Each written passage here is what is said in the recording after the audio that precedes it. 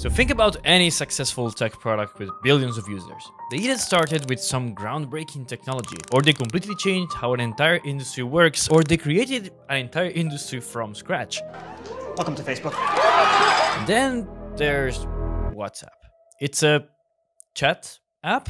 Its most wild features are voice notes. If you send an emoji on its own, it's bigger. See? So how did the most basic chat app imaginable manage to get 2 billion users? Get acquired for almost $20 billion with just 55 employees. That's $350 million per employee. So I looked under the curtain, and now it all makes sense. Because they built WhatsApp with a very counterintuitive but genius design approach. And even when Zuckerberg got his hands on it, he realized that while he could do all kinds of wild things with everything else, WhatsApp is a different beast. I'm Enrico, I'm a product manager working in tech, and on this channel I go behind the scenes of the design, psychology and stories behind the technology we all use. And to understand why this boring app that should have failed is now used by 25% of all humanity, we have to start here. In 2009. Brian Acton and Jan Koum were two ex-Yahoo employees, and they got started by creating an app that allowed people to share a status. But they quickly realized that wasn't a great idea, so they quickly pivoted to an instant messaging app. But funnily enough, statuses are a feature of WhatsApp all the way to today. Now, let me make something very clear. A chat app is probably one of the simplest kind of applications you can build. Chatting on the internet is something that goes back to things like IRC in 1988. And remember, now we are at the peak of the explosion of the smartphone. Everyone and their dog is out there building apps, and everyone is also running to bring chat apps to the smartphone. Giants like MSN and Skype and Facebook all had chat apps, and new competitors were coming out every single week with the latest messaging app. So how the hell did this random app manage to compete in the bloodbath that was the App Store at the time, win against established products with a team of less than 50 people, and get all the way to 465 million users, all without spending a single dollar on advertising? Well, first, the giants didn't really see the opportunity. Skype was still focusing on video calls, Apple was and still is building things for their nice walled garden ecosystem, Facebook was growing like crazy and they were worried about their social media side,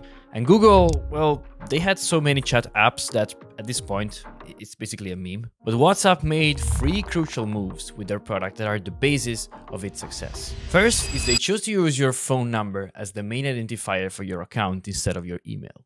This sounds like a very small thing, but it's super important. Even back then, using your email was clearly the standard when it comes to signing up to any online service. And to this day, WhatsApp is still one of the few big tech products that still is based on your phone number for your account.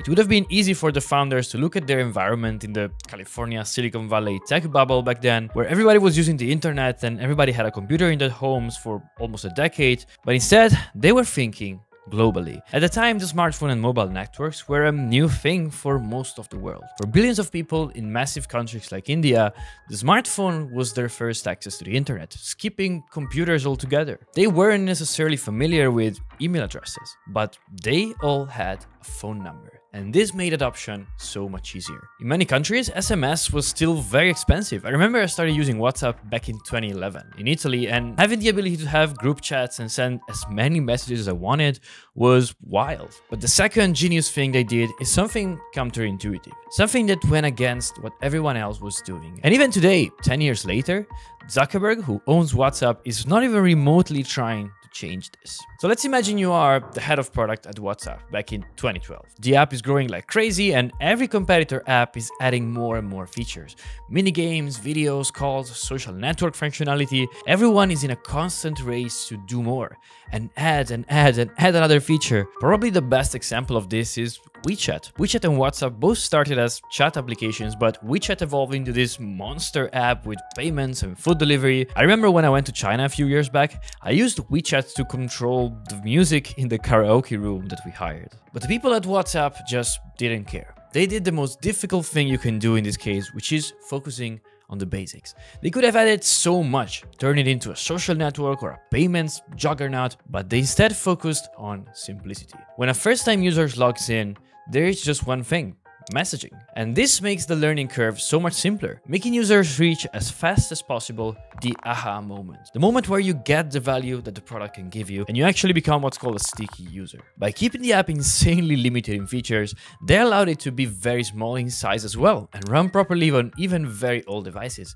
Again, since WhatsApp is popular in a lot of developing countries, using older or low-power devices, this is critical and not something that companies usually even think about. WhatsApp has an app for basically every platform, iOS, Android, web, and back in the day, it had apps for even deceased platforms like BlackBerry OS and Windows phones. Remember Windows Phone? It was cool. So say that you now come to lead product for WhatsApp and you want to change things and add, say, minigames. It seems like a cool idea, right? Where you need to develop these minigames for the Android app that runs on Java, the iOS app which runs on Swift, the web app runs on JavaScript, HTML, CSS, the Mac desktop app runs on Objective-C, the PC desktop app runs on C or C#, and then you have to manage the rollout of this. You have 2 billion people, all on different platforms, all on different versions of the app, some with old phones for 2015, some with RTX 4090 GigaChat computers. You see how quickly rolling out a single feature becomes a nightmare. And this is why it took forever to get basic things on WhatsApp like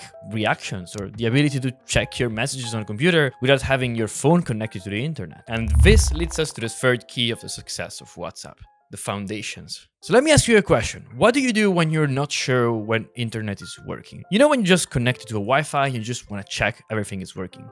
You either do a random search on Google because Google is never slow or never goes down, or if you are a WhatsApp user like me, you try to check your messages or send a message on WhatsApp. And this is because they managed from the start, even before they were acquired by Facebook, to have one of the most robust and scalable backends in tech. Every day, over 100 billion messages are sent on WhatsApp. That's 10 times the population of Earth. And we're not even counting media and images and calls.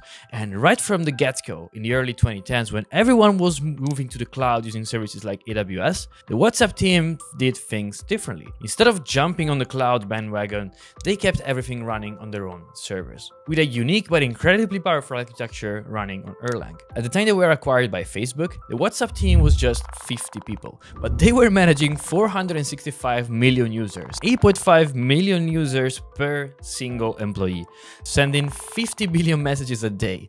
That means 30 billion messages per month. This was an incredible scale to reach for such a small team, and keeping things simple is exactly what made it possible. When Zuckerberg acquired WhatsApp in 2014 for $19 billion, this means that the company was valued at over $350 million for every employee they had at the time. Just wild. But whenever I talk to people from the US, I always get a puzzled face when I ask them to jump on WhatsApp. So why did WhatsApp never really took hold in the US? Well, everywhere else, SMS was still quite expensive, leading to free messaging on WhatsApp taking over much quicker. While in the US, SMS was still pretty cheap compared to other countries. And then there's the fact that in the US, the iPhone has a 57% market share, meaning many more people have started using iMessage. So a cross-platform alternative like WhatsApp never really developed. While on the global market, iOS only has 25% market share, making iMessage a much less interesting option for the general public. Now, looking at the product strategy of WhatsApp really shows how much focusing on the basics, thinking globally, and building a strong foundation